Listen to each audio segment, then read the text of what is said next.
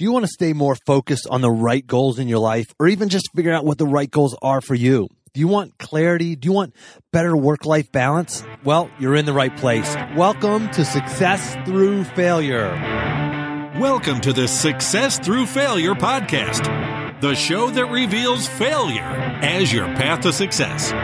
You'll listen to intriguing interviews with some of the most successful people on the planet and learn how their failures became a launchpad for success and how yours can too.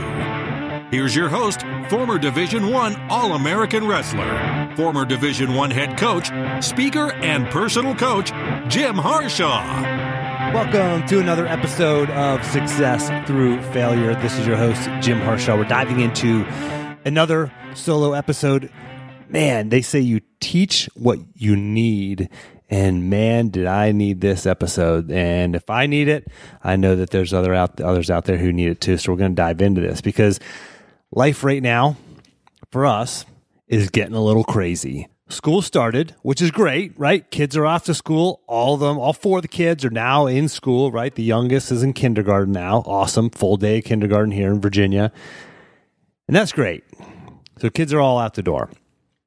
Allie started back to work. She's a part-time school counselor. And you think, man, that's great. Kids are in school. Someone's basically babysitting them all day. Well, it's great, but that just means a lot of things are getting compressed into the evening. Plus, you have homework to throw in there now. And so kind of here's where we're at. We've got 4 kids. All of them are now in sports. This is the first year they've all been in sports. So things are a little bit nuts. And Isla, the youngest, she is 6, and I am I was going to say the assistant coach, but I got promoted to associate head coach. I'm recruiting coordinator and scout team director of the 6-year-old soccer team. I got the promotion here last week. You probably read it on ESPN. And but anyway, so I'm helping out coaching her soccer team. So that's 2 days a week. So we got to practice in the game. Another one has, Wyatt has baseball 2 to 3 times a week, depending on the week. Jesse has 3 to 4 days of soccer a week. Eliana has field hockey twice a week. Throw in some piano and other music lessons. And we have a minimum every week of 12 things on our calendar. A minimum. That's like kind of baseline. And then it kind of goes up from there, anywhere from like 12 to 20 things. On top of like eating food, right? And cleaning up the house and everything else you got to do. Hopefully have a conversation with Allie somewhere in there. So things are like maxed out, crazy. And so if you kind of you have all that, that's going to be our new baseline. And then a couple other things happened. So the water heater went down. It's a long story. Water heater went down and it's been down for a while, over a week. Cold water. Yeah. Cold showers. It's good for you though, right? We got a water issue around the foundation of the house. The car battery died, and this is becoming a recurring issue. I got a couple things I still got to fix over at my rental property. And it's like, holy cow, right? And I've got a couple awesome opportunities coming up with clients. And it's like, I've got to fit all of it in, right? And I don't have any way of adding more hours to the day. So, yeah, it's gotten a little bit overwhelming. Right? Allie and I haven't been able to connect as much, and it's overwhelming. It's flat out crazy, overwhelming, stressful, however you want to say it, whatever you feel, I feel. I know you felt this way, maybe you feel this way right now, but it's crazy, right?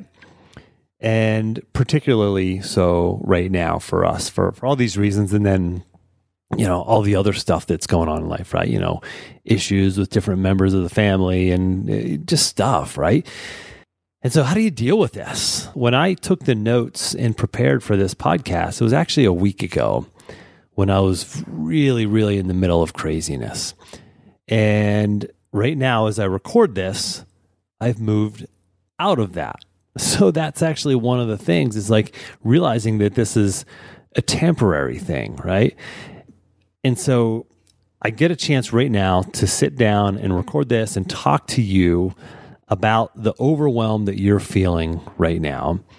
And if you're not feeling it right now, you're going to feel it next week or next month or really darn soon. So I just want to give you some ideas. I have a bunch of tools in my arsenal because I'm a coach. because I talk about this stuff a lot, because I'm helping people with this a lot. And so thankfully, I've got a lot of tools in my tool belt that help me move through the overwhelm with much less stress, much less anxiety, because I preach this stuff. I teach this stuff. It's amazing. I remember when I was coaching wrestling, when I was competing in wrestling, and I started working summer camps. So when I was competing in college, for example, and I started working these summer camps where I had to now teach junior high, middle school and high school kids and younger even wrestling and wrestling moves. And I had to tell them, when you're taking a shot on the legs, you've got to keep your head up, right? And I'm thinking to myself, wait, maybe I need to do a better job of that, right? So it reinforces this stuff to you. So I'm so blessed to be able to talk about this stuff and help people with it and coach them through it, because it forces me to learn this stuff and to be accountable to actually execute it and do it. So I started writing down all of the things that I do or have done to help me in these moments of overwhelm, or things that have helped my clients through these moments in seasons of overwhelm. And I guarantee you, I'm going to give you a lot. Okay. I'm going to give you 18. I have 18 things here right now. Some of them you're going to be like, oh yeah, I know that. I do that. Some of them you're going to be like, that's interesting. Let me try that. But what I need you to do is not get overwhelmed trying to do 18 things. Pick one. Okay. Pick one for now. And then maybe pick a second one if you feel like you got that one under control. Maybe pick 3, right? Don't try to do all 18 of these. These are all 18 of them are functional. Some of them are just kind of like ways to go about your life, but other ones are actual tactics, right? But again, don't add this to your overwhelm, because sometimes this can be overwhelmed, right? Me giving you more advice, more stuff, more thoughts. Like sometimes I have to turn this stuff off. So I stop feeding my head with too much stuff, make me feel like I have to do everything. And I'm here to tell you, you don't need to do everything, all right? But I'm going to give you some ideas, some things to marinate in your mind and grab a couple of these and they'll help you. These are the things that minimize overwhelm, right? All right, here we go. Number 1. This is the best. I love this one. Identify what's important now. WIN. What's important now, right? You might have a to-do list. Hopefully you have a to-do list. If you don't do that, right, write everything down, put it into a list, and that'll give you clarity there. That alone will help you feel a little less overwhelmed when you can see everything. But take that stuff and say, okay, wait a second. I can't do 25 things right now, but maybe I can do 3. For my clients, I actually send them a stack of Post-it notes that I had created that has there's 5 lines, and then a checkbox on the left side of each line. And so you can write 5 things down for you to do today, and you have a little checkbox where you can check them off as you do them. 5, right? Maybe you only do 4 or 3 or 2. Maybe it's 1, right? What's the one thing that's important now? And sometimes we want to work on everything, so we don't get to work on anything because we feel like as soon as I start working on this, the fire to my right and the fire to my left, they're going to be burning. So I can't quite get focused on this thing in front of me because I know there's these other things that I should be doing. And if I focus on the one on my right, there's these other 2 that I should be doing. If I focus on the one on my left, there's these other 2 I should be doing. Just focus on one thing. All you can do is one thing right now. Okay. So identify what's important now. Push your to-do list aside, get a Post-it note and write down the 1 or the 2 or the 3 things. That's it. Nothing else exists. I know they all exist. Push them out of your mind. Just focus on those. Okay. That's number 1. Number 2, get clarity.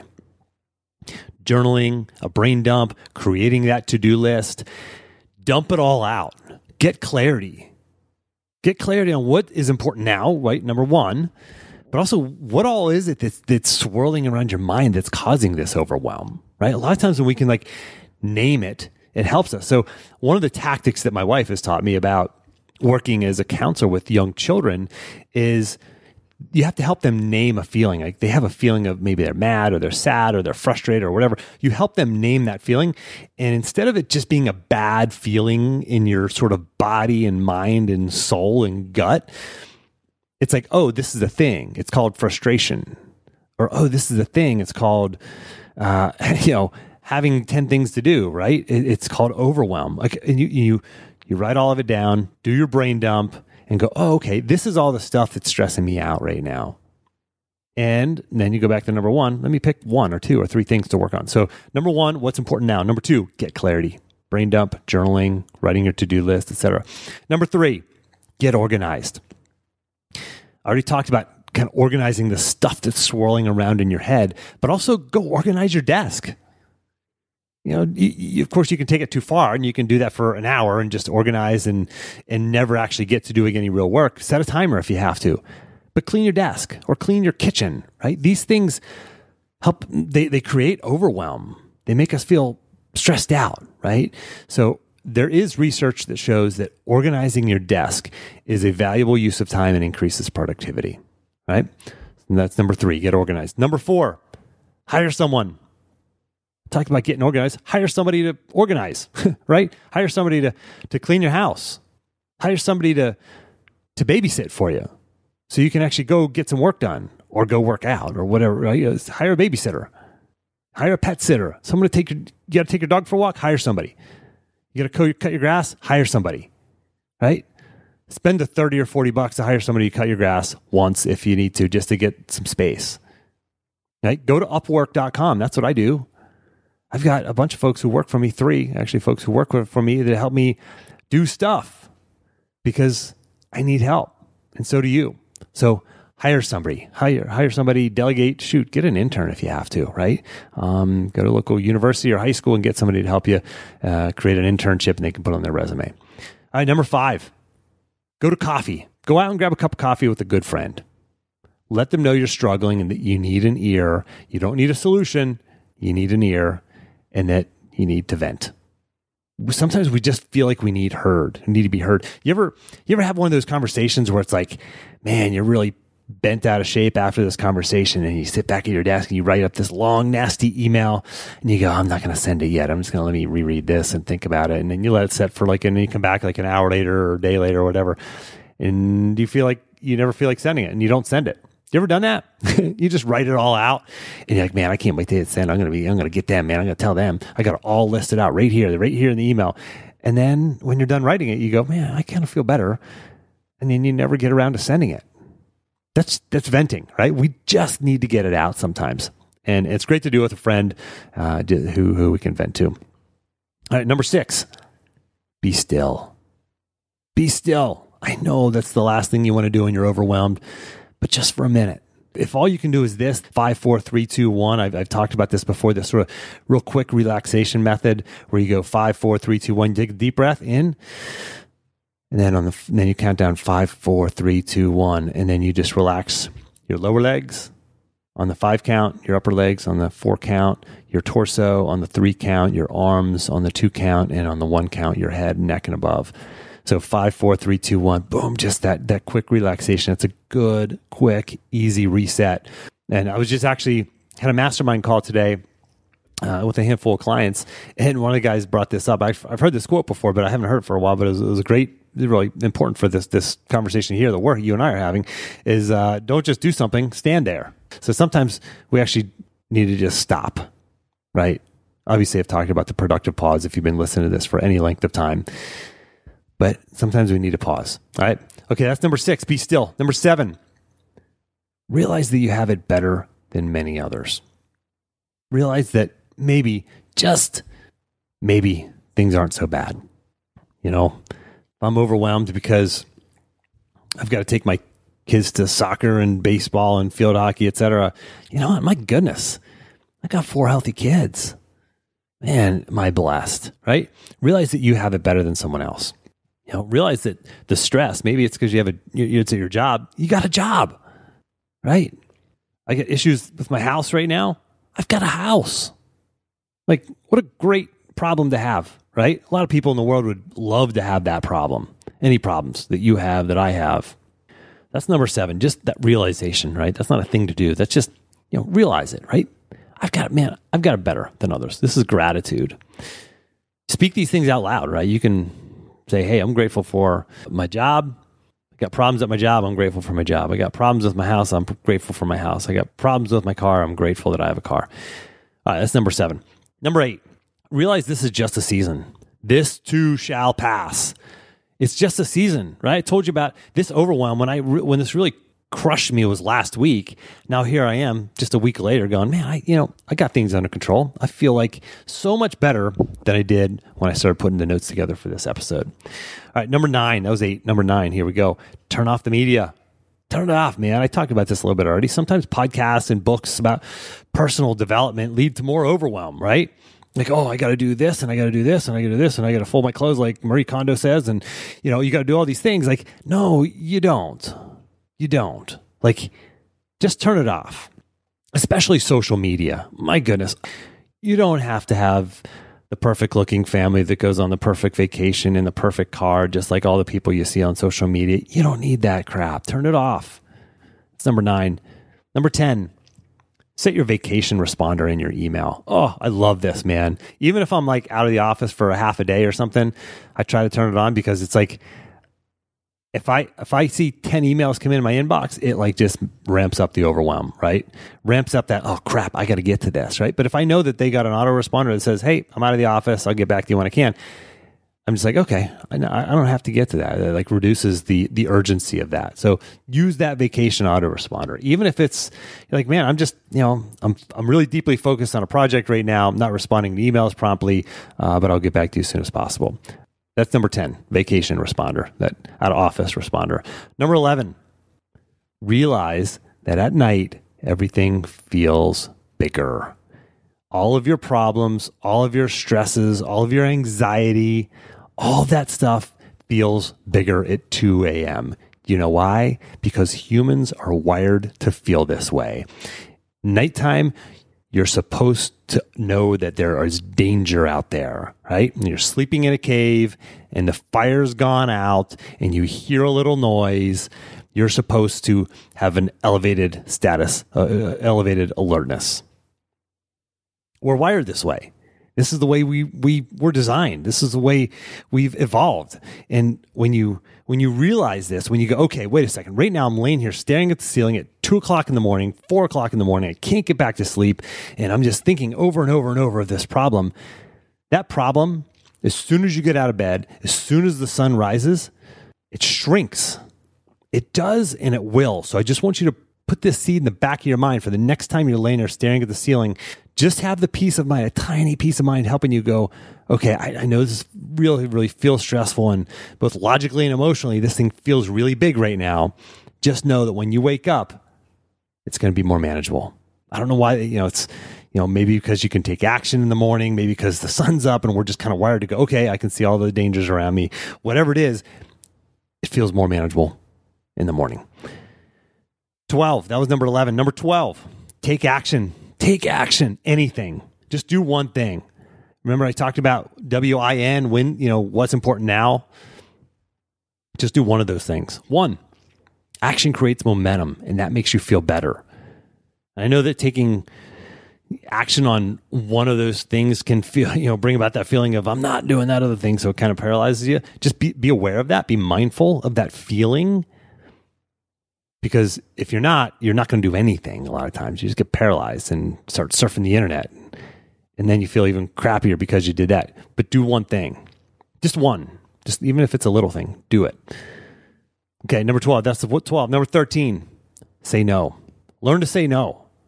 I'm not going to go too deep into this because I cover this pretty in-depth, episode number 150. So it's jimharshawjr.com/150, episode 150. Or you just grab the action plan. Just go to jimharshawjr.com/action, get the action plan for 150 if you want the cliff notes from that episode. I got scripts on how to say no. How to say no. My favorite one is this. If I say yes to this, I have to say no to something else. And that's probably going to be my family. And I'm not ready to say no to my family right now. People get that. Right? Or if you just leave the family part out, you say, listen, if I say yes to this, I have to say no to something else. And, there's just nothing on my plate right now that I can say no to. So learn to say no. I got a client, man. Jerry and I were just working the other day on this, and he actually wrote down like 10 things that he's like saying yes to right now. And he went through all of them and said, okay, I got to say yes to this, yes to this. I can say no to this. I can say no to this. I got to say yes to this. And he went down through them and he picked like 3 or 4 things out and he's going to say no to, like stuff that he wants to do. It's an opportunity. It's like, it's not these aren't bad things. And like doing drugs. It's like serving his community and doing different things. But it's like right now, when he says yes to that, he's saying no to other things that are just higher priority. All right, number 14. I've got a bunch of focus tactics that I use. These are different tools in my tool belt. There's like 15 or so, 18 of them, I think. And you can use these. These are tips, tools, tactics on how to stay focused and get really focused, deep work done. I'm not going to go into those right now. If you want to listen to that one, or actually, if you want to just download the action plan for that, it's just go to jimharshawjr.com/action. Again, punch in your email, you'll get access to that resource. So it's right at the top of the page. It's all about these different, about 18 ways to stay focused. So you can use some of these tactics, like the Pomodoro technique, for example. Anyway, I'm going to move on from that because you can get access to that one. So using these tactics to stay focused. All right, number 15. This is a great one. I've done this accidentally. It's kind of how I discovered this one. But when I do it, it just is this beautiful, pleasant surprise of like, wow, I got extra time here. Build in white space. Number 15 is build in white space. When you look at your calendar for next week or the following week or a month from now, block off a 2-hour segment, a lunch break, block it off so it doesn't get taken up, or block off a half a day or a Saturday morning or whatever it is, block it off so it doesn't get taken up. If you're working at a place and you're on Outlook, I think it's, I don't know if it's the Enterprise Edition or Outlook 365, but everybody can see your calendar or what's accessible and what's open on your calendar. And just go, oh, Jim's free at this time. Boom, they'll plug in a calendar, they'll plug in a meeting there. Well, protect your time. Build in some white space. Build in white space for, man, I don't work out enough. Well, build in white space for working out. Put it on your calendar for 2-3 weeks from now, a month from now. Or just block it off for doing nothing. You'll find yourself going, oh, okay, I got time to breathe. Maybe I can work out. Maybe I can go for a walk. Maybe I can just get caught up on email. Maybe I can get caught up on whatever. I can do some journaling. Okay, that's number 15. Build in white space. That's a physical action you have to take. It won't happen for you. So we talked about just picking a few of these out of here, take action on. That might be a good one, right? You do this once and it's like planting this little seed, this tree's going to grow, and man, you'll get that gift, in a week or 2-3 weeks from now. And you look at your calendar and you go, oh, I got like 2 hours blocked off to do nothing right now. It's awesome. All right. Number 16. You're not going to like this one. I'm sorry. Let a ball drop. Let a ball drop. I did this actually last week when I was taking notes for this. I remember I did it that morning. I'm training for a Spartan race right now, and I'm ramping up my training. It's an 8-mile one with like 26 obstacles or something like that. I'm on a team, and I want to like help the team get great results. And I didn't train that morning. You know why? I had stuff to do that was higher priority. I'm like, you know what? I'm going to let that ball drop for this morning. Episode number 211 with Eric Albright. This is a guy he's a client of mine. I had him on because he just had this dramatically transformed life through following some of the processes that I teach. And he really goes through all those and how those helped him. Pretty powerful episode of a real life dude, just transformed his life from security guard to just an amazing new life that he's created just in the last 2 years or so. And he talks about how he went about this. Really fun episode.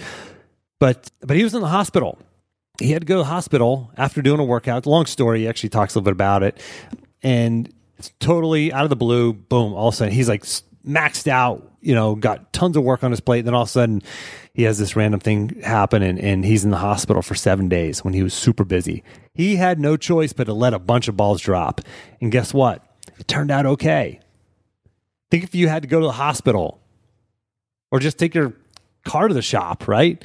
You'd find time. You would make time for that. And guess what? About a week later, you'd be caught up. Right? Let a ball drop. Number 17, get physical. Go get in a good workout. Go eat a healthy meal. Get some extra sleep. Take a power nap. drink some extra water, or even just take a deep breath. Do something physical. One of my clients, he does this really cool thing. It's called it's based off of something called the dive response. But you take basically an ice bag. Well, let me back up a little bit. If you jump into an ice cold lake right now, your body would shut down, and your mind, your body would start shutting down, blood flow to the extremities to protect your internal organs and your brain.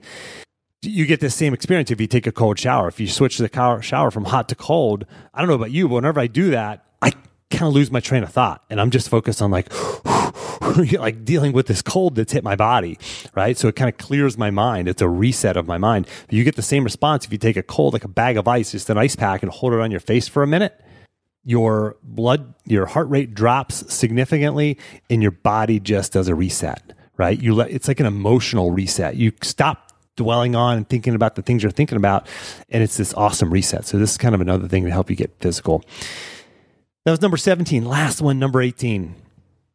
Go to a doctor. If you have real anxiety or real stress issues, maybe you need to see a doctor. Maybe you need help. Maybe you need professional help. Maybe you need medication. But there's doctors out there that can help you with stuff like this. All right? More people go to those doctors than you'll ever realize.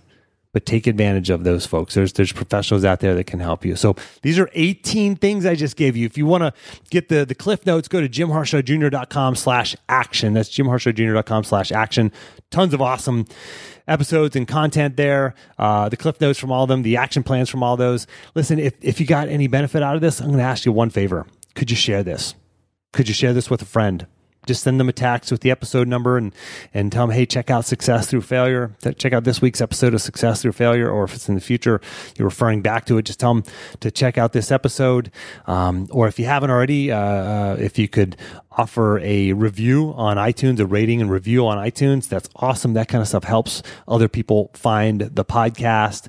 And listen, if you do none of those, that's okay. I appreciate you listening and being here. I hope this has impacted your life in some small way and is going to help you deal with the overwhelm that you're dealing with right now, or just gives you some more arrows in your quiver for whenever that overwhelm hits you again sometime soon. Have a great rest of your week. And as always, until next time, take the time to get clear on your goals and embrace failure as a stepping stone on your path to success.